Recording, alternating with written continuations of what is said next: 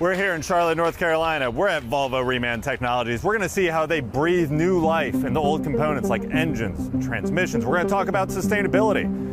What are the benefits, the potential benefits and opportunities that come from the remanufacturing process? How does it all add up to a more sustainable product? Let's go check it out.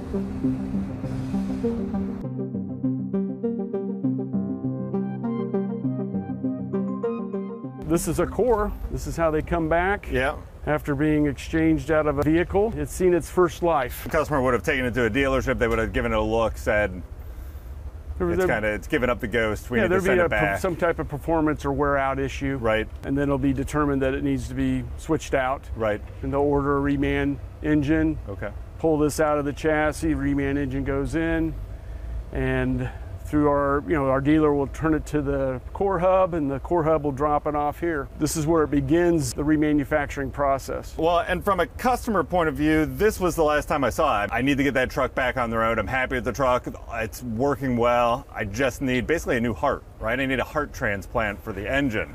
So this is the last time I saw it, and we're going to see what comes out the other side once it goes through the reman process, right? Exactly. Yeah, this is the beginning of that process, and we'll take you through it from beginning to end. Okay.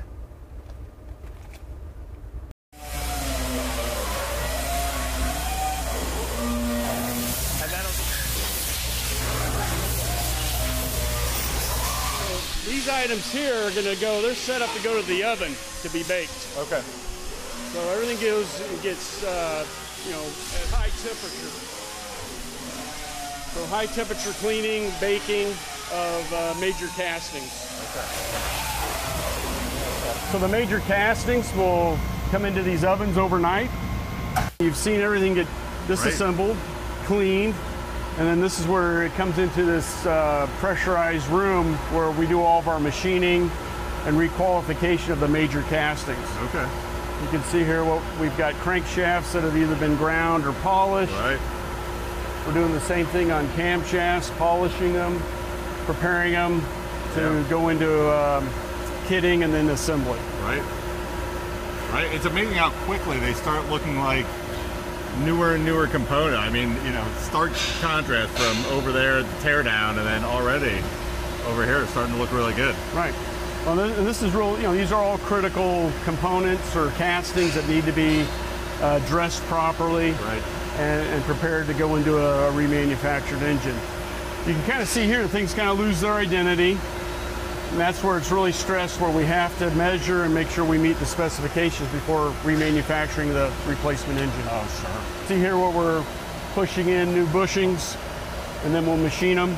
So 100%, these are kind of like 100% activities that we do to every one of these castings. So you're cutting it to specification so it can be requalified. Yeah. So I'd already cut this one right here. It's 40 cleave, 34, 434 right there. There's this chuck up on the yard. The warriors have to go with the true so rut.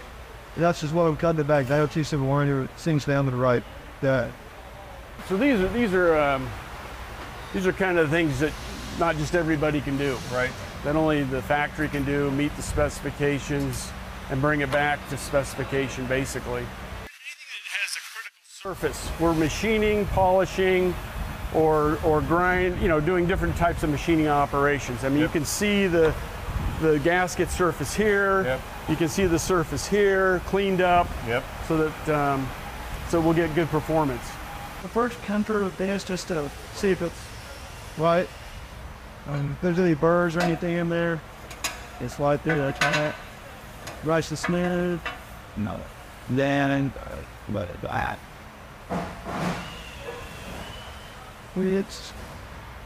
It's two prongs. Right here. It just measures it. The size of it. It's going to be a little big because they're not for it. So yeah, like that's 3.7 thousandths big. We're shooting for it matches 1,000. Just go down through all the mains. So you have a range. Yeah. You have to meet that range. If it's not in that range, then it's not acceptable. Yeah, and then we have to repair it. Which usually, if they're not big, we don't imagine big is that they're not torque. And if they're small, we can pressure hose it with the tool, which I did earlier, so that it'll If it's small, then we'll just take material out and make it bigger about the saws. And usually if they're big like that, then there's usually junk under the caps. So we'll take it off, clean it off, polish it a little bit, and then we'll put the cap back on, retorque it. It'll usually measure pretty good after that. That's the craftsmanship piece. Yeah, for sure. This is the before, right? Right. Before you clean up, Yeah. that's what, because that's all nice and shiny and the Fresh metal. gauging's right.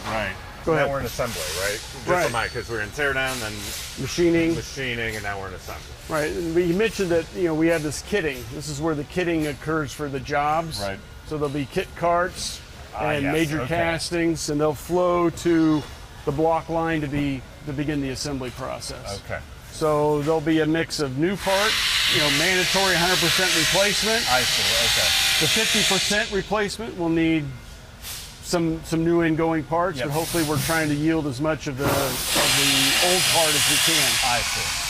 But this is where it all kind of merges together. I see. Interesting. So there's new part content along with castings and reused content all coming together here. And they'll pull the block, put it on the line. You got crankshafts, you got flywheel housings, everything you need to dress out the engine. You're torquing the crank caps, main caps. So there's a torque sequence. It's all regulated. So not to the scale of Hagerstown, but the same specifications have to be met.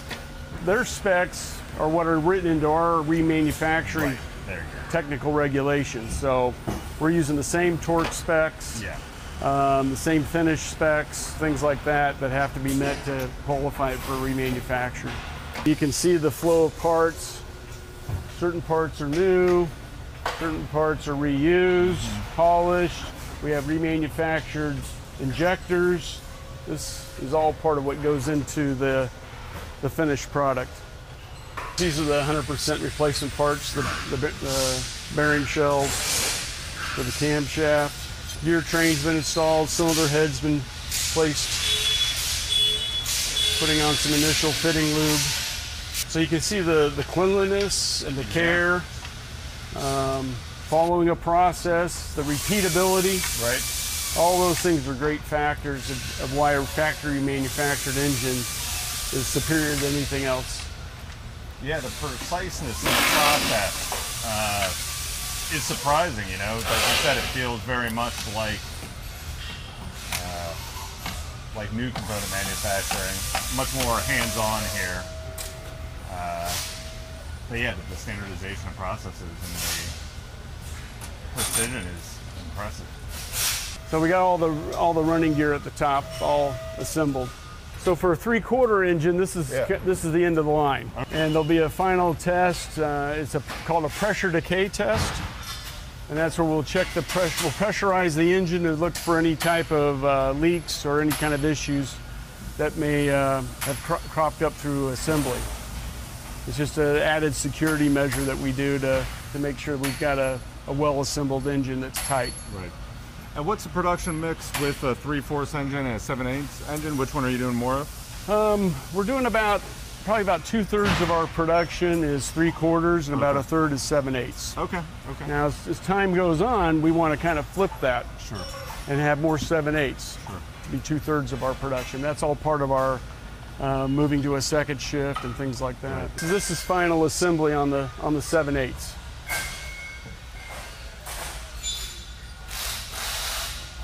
So Josh, this is what's left to go on the engine, right? Yes, sir.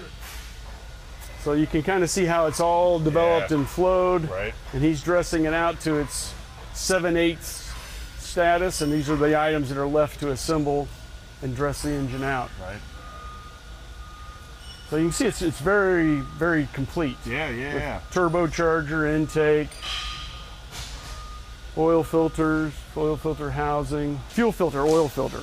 Right. Now you said moving to more 7/8, it's more of a complete drop-in replacement. Is that a trend because of the complexity of the engines, or what would push more 7/8 production or the need for that? It's really a customer preference. Okay. Again, with a 7/8 it's available, we can get a truck up and running a lot faster. I see. Another benefit is that, if somebody were overhauling an engine at a dealership, you need an A-level technician. To install a 7/8 engine, you need a B or C level tech. Oh, I see. Okay. So it's not as it's a much easier installation. Yeah. And with the technician shortage and all those challenges as well, being able to have more availability of technicians install the engine, like you said, gets you up and running faster and a little easier to get that process. Well, the bay throughput on a 7/8 is superior than having to dress out a 3/4 engine. Sure. So again, that uptime thing. Sure. The quality of the product because it's been dyno tested. Right. Oh, that's right. Another different. You're dyno testing those. You're not dyno testing the 3/4 engine. Correct. Right. On the 3/4 engine, since this one's dyno tested, you know what the operational capacities are. You're sure it's up to spec. That one, you don't know until you're running it? I mean, would they test that? Would there be tests they run through a 3/4 engine, or would they just install it and they would dress it out, they put it in the chassis, that would be its startup, is in chassis, and then a road test. Okay, interesting. Just nice to kind of get the dyno specifications, a peace of mind of that, just at that level. Yeah. You know? Oh, it's definitely, we catch anything that needs to be caught in this type of arrangement. Right. And you can kind of control the build a little better too. And exactly. It's total control. Total control. We have our engine queue for the dyno. Okay. So that's what this is. These are all lined up, ready to go testing for the dyno. Right. Okay. So all these engines here have to pass through the dyno. And then once they do that, they go to paint and finish. So. Mm-hmm. Okay. Yeah, we'll go take a look here. Okay. Yeah, already looking night and day versus where you start, right? Yeah, I mean, this is very high quality. It's very complete. And we don't have a starter. It doesn't have the alternator, doesn't have the fan drive. Right. Those are basically all it's missing. So this one's getting prepped right before paint. So we use environmentally friendly water-based paint. So then this is where it all comes together. It looks great. Yeah, this is a finished 3/4 on its way out, either to a PDC or to a customer. Do you have an idea, start to finish? Now 3/4 would be different than the 7/8. Now, obviously this one's done much sooner than the 7/8's done. But do you have a flow? If it was a day from there to there, do you know how long then it takes to go from start to finish once you hit assembly? I can give you a rough. I mean, it's going to fluctuate depending on the build and ingoing parts, especially supply chain. But it can be a rush job can be as quick as a week. Okay. And it maybe up to 3 weeks. Okay. Just kind of dependent on certain ingoing parts or whatever the situation may be. Yeah. Still, that's amazing to get. This level of quality engine back into the field and back into a customer's hands. Right. It looks great. Hey, well, this was great. Learned a ton. Engines look great. Thanks for having us. Thanks for taking us around. Yeah, thanks for coming. We like to showcase our ability to remanufacture quality product. Yeah, they look great. Thanks again. All right.